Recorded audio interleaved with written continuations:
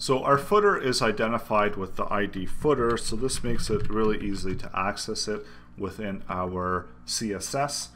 So one of the things that we need to do is to clear.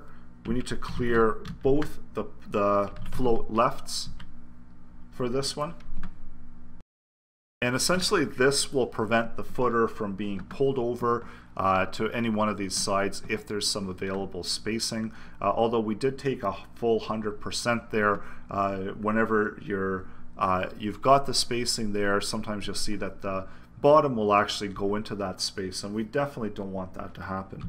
The other thing too with the footer, I want a text align, so I'm just going to do a text align center, because normally you see the footing aligned in the center. Maybe we want to add in some margins as well, so I can add in a top and bottom margin of 20 pixels to center that text a little bit more.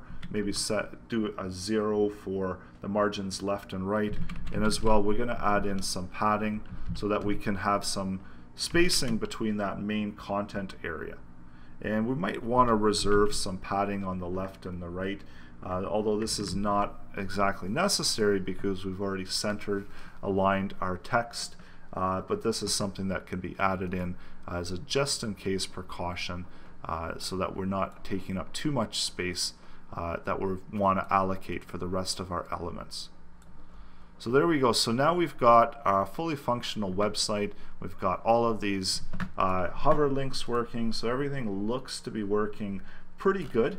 And in the next lesson, we're going to look at how we can make it responsive, because it's not responsive and our menu gets all mixed up here whenever we are trying to make it responsive.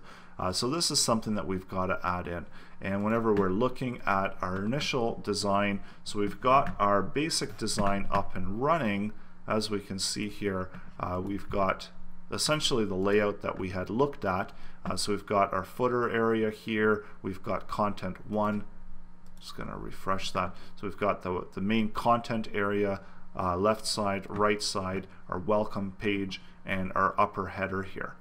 So in the next lesson, we got to make it responsive. So that's coming up.